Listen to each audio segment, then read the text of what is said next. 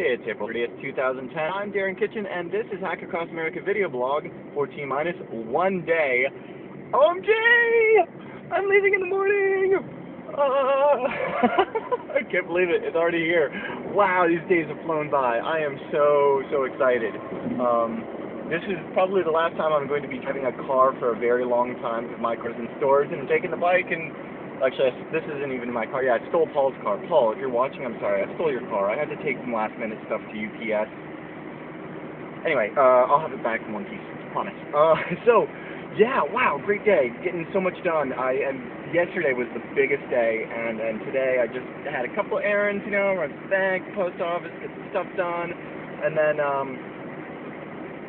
change my oil, clean my chain, did all the regular bike maintenance stuff, and so Josette's purring real nice. You guys have figured out the name of my bike, and yeah, I am so excited to get a very good night's sleep tonight and head off for Annapolis with Paul in the morning.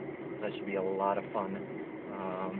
What else is going on? Yeah, that's it. I mean, I think I'm done now. Let's see. I did the post office. Yeah, I did my oil. Okay, so it's like 6 o'clock, and now I can just sit around my very empty and newly cleaned house. Cleaning came by, and you know, not too bad too. $150 to have an entire house like spotless. Love it. Should have done that when I was rocking out bachelor style. You know what I'm saying? Anyway, no, I'm not paying for a maid. I'm kind of broke. But yeah.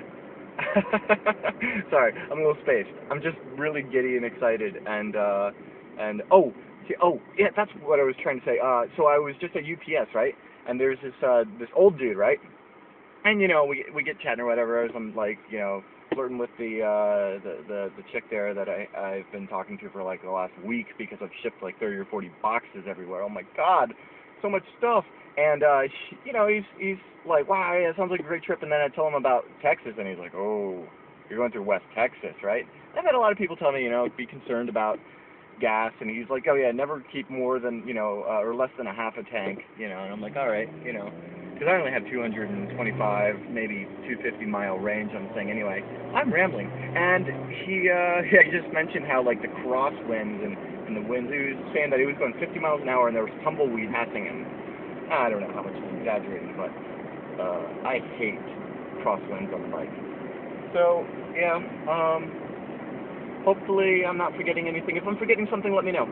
And I know my lip sync is totally off by now, and that's not my fault. It's Android crappity crap. Thank you, Google. See you guys later.